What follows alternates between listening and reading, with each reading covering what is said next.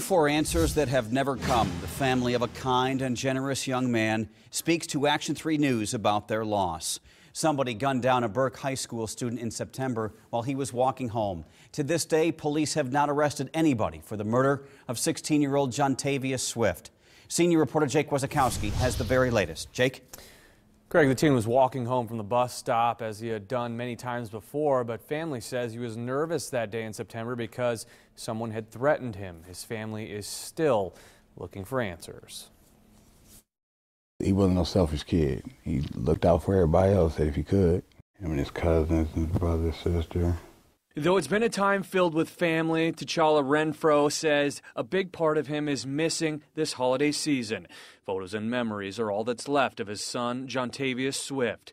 The generous kid who had a big smile and loved his friends and family was killed 3 months ago.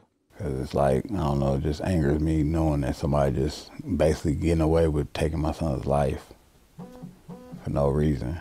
The afternoon of September 24th, Swift had only walked about 3 blocks from the bus stop before he was shot at 34th and Northridge Drive. He was taken to the hospital where he was pronounced dead. No suspects have been identified and no arrests have been made. It's our kids that's dying out here behind nothing. Shoes, colors, neighborhoods, streets, it's senseless. We don't own none of that.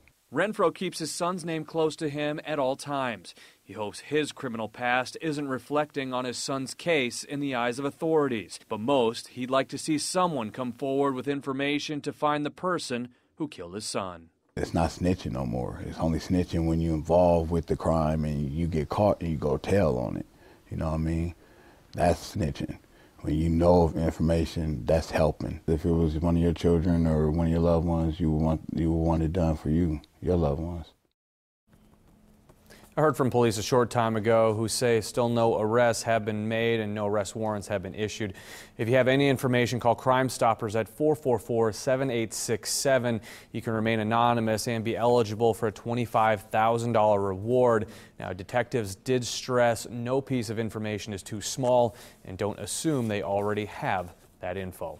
Reporting live in the News Center, Jake Wazakowski, KMTV Action 3 News.